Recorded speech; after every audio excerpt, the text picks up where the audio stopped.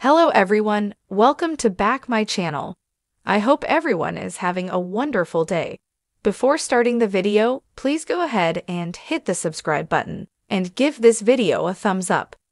90 Day Fiancé Season 7 featured some couples and cast members who are still relevant in the franchise today and others who are not or shouldn't be.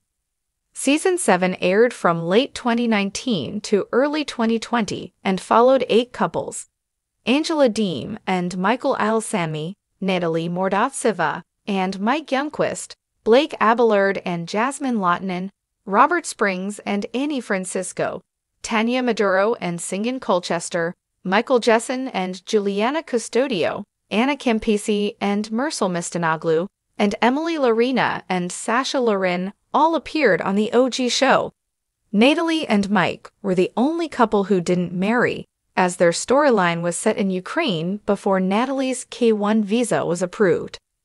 Angela and Michael's K-1 visa was denied in 90 Day Fiancé Season 7, and Angela went to Nigeria and married Michael there instead.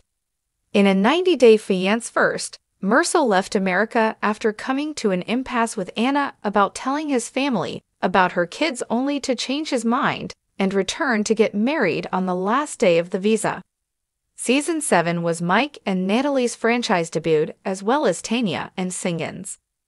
Other notable dynamics at play in Season 7 were Michael and Juliana's 19-year age difference, and Robert having 5 children with 4 exes upon marrying Annie. Angela and Michael had already been on several seasons of 90 Day Fiancé. Before the 90 days before going in 90 Day Fiancé Season 7, and they have continued to appear in franchise spin-offs ever since.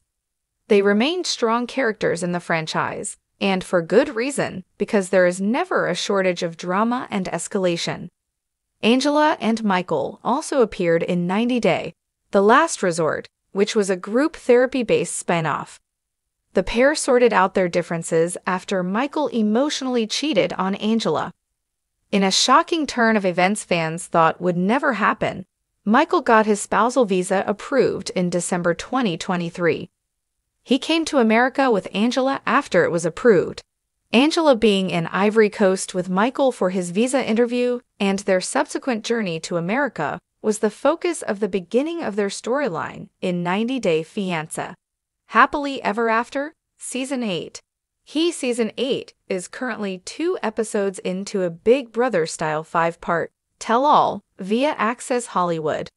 The tell-all was filmed in January 2024, while Michael and Angela were still together.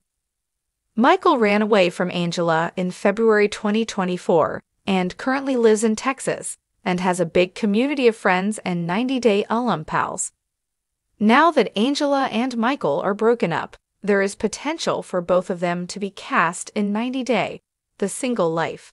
In fact, they are both rumored to be filming for it. Angela and Michael's 90 Day Fiancé reign could know no bounds at this point, and there's every indication they will be relevant in the franchise for some time to come. Viewers have been watching their journey since 2018. Angela and Michael had already been on several seasons of 90 Day Fiancé. Before the 90 days before going in 90 Day Fiancé Season 7, and they have continued to appear in franchise spin-offs ever since. They remain strong characters in the franchise, and for good reason, because there is never a shortage of drama and escalation. Tanya and Singin appeared on 1 season of 90 Day Fiancé, Happily Ever After, and 90 Day Diaries before their split. They each went on to be cast members on 90 Day, The Single Life in separate seasons. Tanya and Singin have lost most of their relevancy at this point.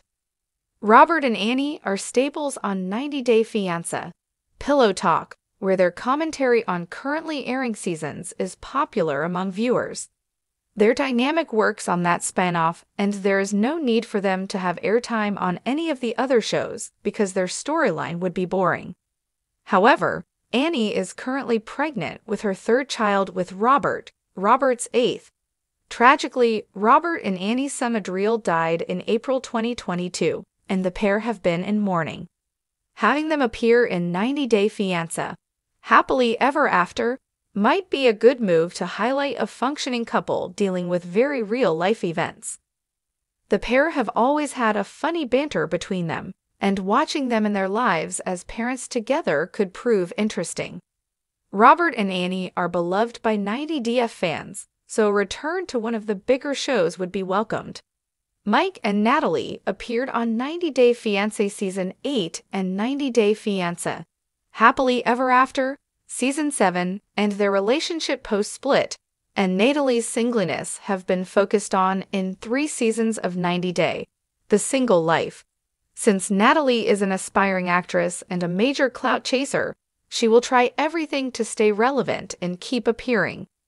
Michael and Juliana's post-90 Day Fiancé Season 7 life has been more.